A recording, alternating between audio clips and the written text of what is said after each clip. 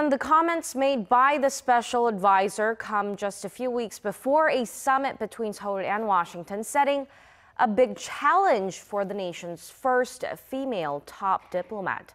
Connie Kim has the details. Taking the helm of South Korea's foreign ministry, Minister Kang Kyung-wha vowed in her inaugural speech to act firmly if Pyongyang continues its provocations. We should respond sternly to North Korea's provocations, but bring about North Korea's denuclearization by fully utilizing both sanctions and dialogue. Through this process, we should further develop our Seoul-Washington alliance, the bedrock of our diplomacy and security.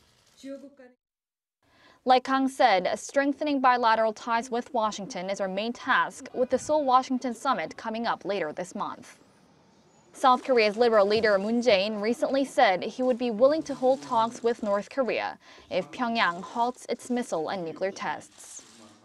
Washington, however, remains firm on its stance that denuclearization must come before dialogue. Fueling concerns of widening differences were comments from the president's special policy advisor Moon Jae-in.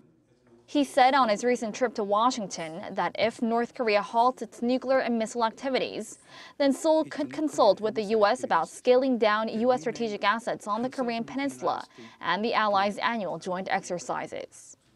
The South Korean presidential office was quick to clarify that the advisor's comments were his personal views and warned him against hurting bilateral ties. But there are already concerns in Washington that Moon Jae-in's comments could be a true reflection of the South Korean president's big picture of North Korea policy. The U.S. defense system THAAD is one U.S. strategic asset in South Korea and another issue to be dealt with.